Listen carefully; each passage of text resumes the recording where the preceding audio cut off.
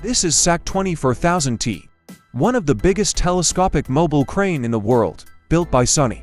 It has a maximum lifting capacity of 2,400 tons.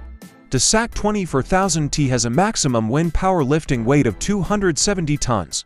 It has a wind power maximum lifting height of 172 meters and a counter weight of 270 tons. This crane has a unique double winch configuration, which can hoist a rated load of 270 tons to a height of 100 meters. The whole weight of the crane when positioned is supported by a 14 meters by 14 meters outrigger base.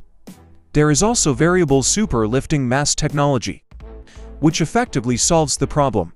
Super lifting has a large turning radius and easy to touch the tower and blades, which make the SAC24000T one of the best mobile crane built by Sany. Subscribe for more updates. Until next, see ya.